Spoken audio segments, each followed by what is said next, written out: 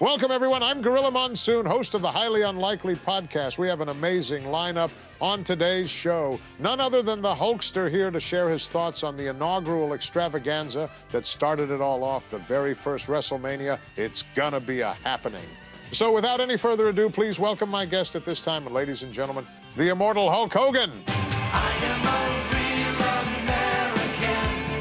Fight for the rights of every... Hulkster, welcome to the podcast. Might I say you're looking terrific. Well, you know something, Gorilla Monsoon. I'm feeling great, brother. You sound it. You sound it. Well, there's only so much of that exaggerated voice I can do these days, man, so you'll probably hear me more at my normal voice going forward. That's not a problem with me, and I'm sure for our fine listeners out there in podcast land. Excellent. Let's get this started, brother. I'm pumped. So let's start at the very beginning, the event that started it all. Hulkster, what are some of your memories of this extraordinary event? So you'll notice there's a part of the match when I get knocked to the outside of the ring, you know, when Piper nearly broke my back with a steel chair shot. Huh. And Muhammad Ali came over to help me up. But as I got to my feet, and this wasn't shown on camera, he began tapping me on the shoulder and challenged me to a shoot right there in the middle of the match. Highly unlikely. That never happened. I wasn't concerned. I wasn't scared, brother. You know, I'd learned many shoot holds from Vernagon back in my AWA days. That Bush League. You know, to protect myself. And I was already doing my own version of MMA on the side to help break in all the younger guys. What? So I knew that if it came to it,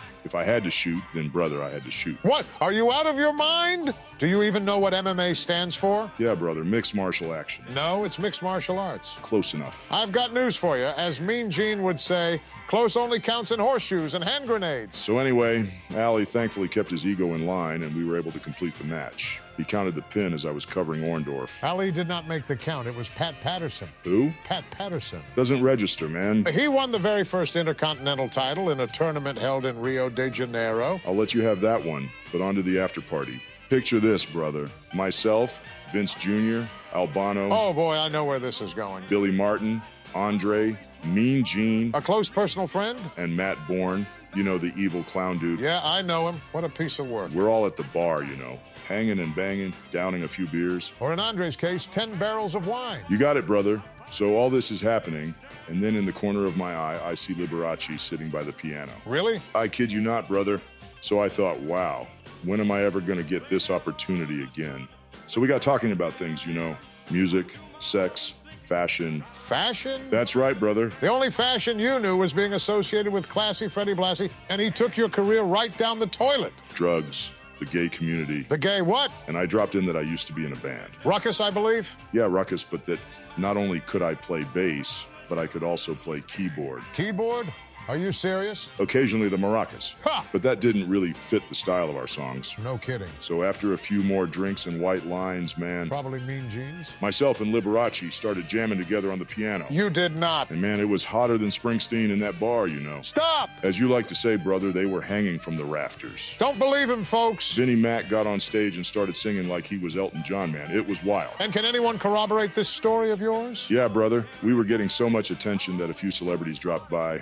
One of them, a good, close personal friend of mine, the actor John Belushi. Stop right there. That did not happen. As God is my witness, he was there, man. There is no possible way he was there. He was definitely there, dude, because he took this cigarette. No, he can't have been there because he was dead. Dead, brother? He'd been dead for 3 years. Are you sure? Yes. Well, anyway, brother, the point I was making Finally a point. was that Liberace was so impressed with how I was working the room that he offered me support for his next concert. Do you hear the words that you are saying? But you know, brother, I had to graciously decline his offer. No, you didn't. Because I was double booked that night. No, you weren't. I was in a tag at the Spectrum with the Ariba Man. I think we were up against Bundy and Killer Khan in a double juice cage or something. I can assure our listeners that such a match did not happen. Dude, it happened. Firstly, Killer Khan was not in the World Wrestling Federation at the time. Secondly, President Jack Tunney would never have sanctioned such a match. But anyway, man, after the match, he called me up and gave me a beautiful rendition of Ave Maria over the telephone. Will you stop? And other than the time I voluntarily laid down for Hellwig at the Sky Dome and that time that Miss Elizabeth got squished by the big bad Akeem. It was not Akeem. It was the only time that I've cried. That's it. We're done.